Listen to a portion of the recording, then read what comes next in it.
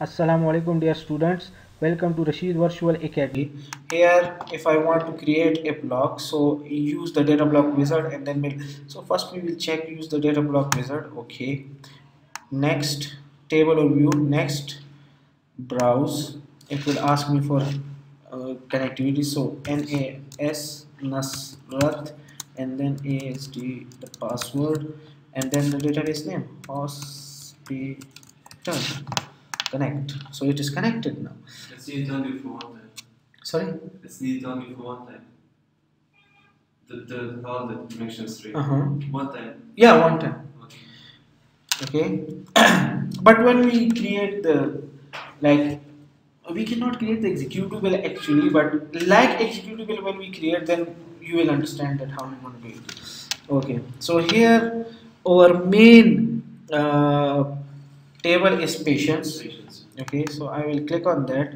I need everything of this table on my screen. So here I'll give the data block name, for example BLCK.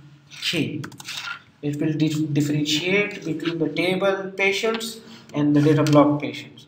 Okay, next here I will do finish. Next, and I will take the new canvas. We have different canvases that we have discussed, so I will not discuss it now. Next, I'll take everything.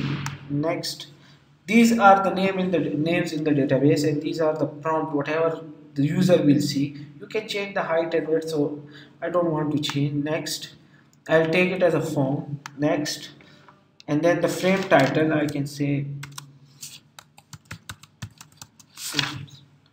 next, finish. Now it will come on your screen like this. I think we have image as well. Image of the Yes. okay. So that's why images appeared here. It's problem, I think. Huh? It's problem. Oh, don't worry. FN plus. FN. Okay. So these are all our data items that we have in what they call table. I think problem was a long text. Okay. Long problem. So Long row. why you deleted it? Control Z please. Huh? Control Z.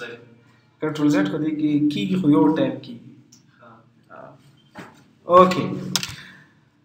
This is my whatever. Now our job is like to make it, and then you will create the other. I will create this one, and you have to create. Thank you very much for watching our video.